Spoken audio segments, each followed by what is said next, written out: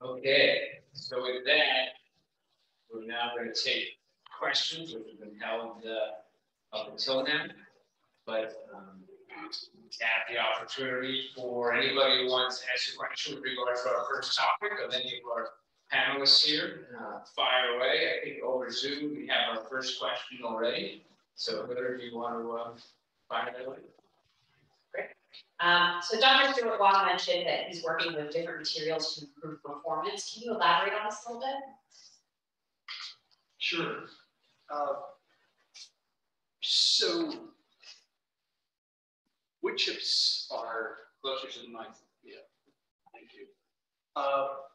We're looking at different types of wood chips to see if some work better than other types of wood chips. And that's an experiment we have going on in our trailer, our work, wastewater research and innovation facility. And I don't want to name any numbers yet because the results aren't all in. But that was promised.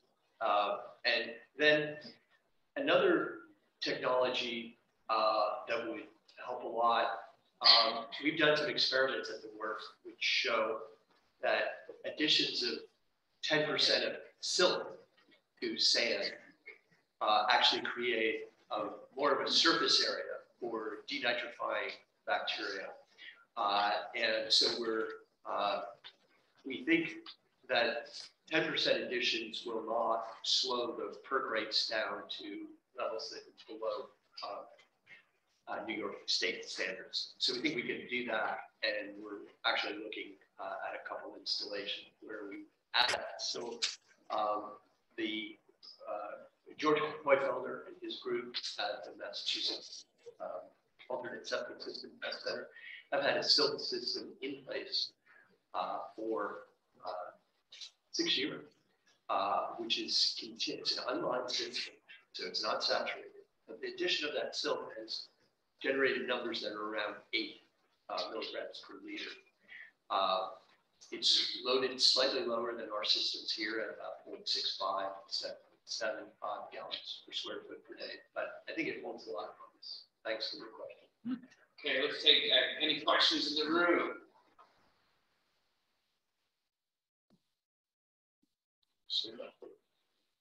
Okay. So last time we were here, the concept of wood chips came up, and I really like that idea because it's simple. I just had a couple of questions. The type of wood chips, are they hardwood or are they fine softwood type chips? Also, the PFAS. Is it a biological breakdown, or is it absorbed into the chips? Because that would be a concern with disposal at a later. Understood. Yes. So other PFAS, the drinking water group that measures PFAS has told me that their process, that the removal is biological in the NRVs. And that's a very important question because if it's absorption, then you only have a limited amount of time. In terms of the wood,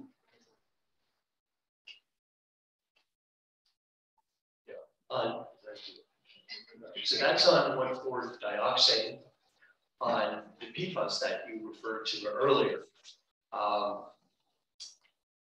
those were not, we haven't investigated that to my knowledge as to the removal of PFAS in NRVs. Yeah, those are different. On the wood chips, it's actually very difficult to get wood chips that are pure. I ended up, for this experiment, getting wood chips that are pure by specifically having a tree cutter cut down certain trees and chipping them. So we'll see whether maybe one type does better than another. So I just want to add a note that EPA, through an internal competition, we're looking to look at the removal potential for contaminants of emerging concern, and one of those is PFAS for some of these biological nitrogen, whatever. And question from the yeah, NRV chat.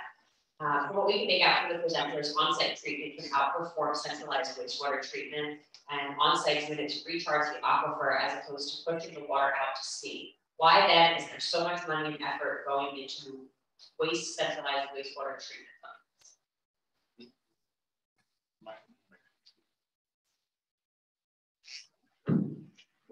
Yes, so just an observation with regard to the second part of the question in surface water discharge versus groundwater recharge. I think that most of the surface water discharge facilities are probably older than any proposal for use of treatment in groundwater recharge.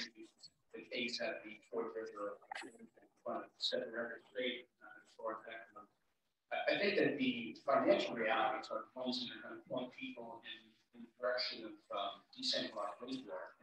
We know that sewers are not a cost-effective solution in much of Suffolk County. That's why the sub-watershed wastewater plan is proposing $4 billion in investment, proposing that 75% or $3 billion of that to be invested in IA systems throughout this county, and then relatively small amount of funding be invested in sewer.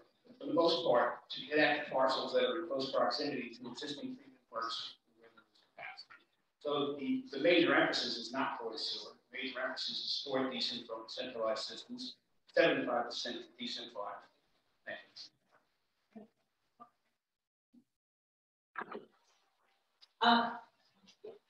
Based on the recent studies where you're finding impacts of nitrogen in drinking water to have an impact, are there reconsiderations of the limits of nitrogen in drinking water?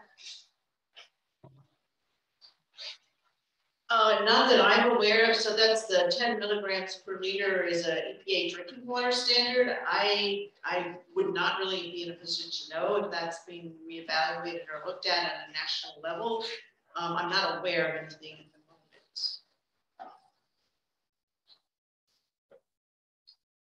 I think in the interest of getting us back on schedule, we're going to wrap up this first session. So before we do that, let's thank our speakers in the panel.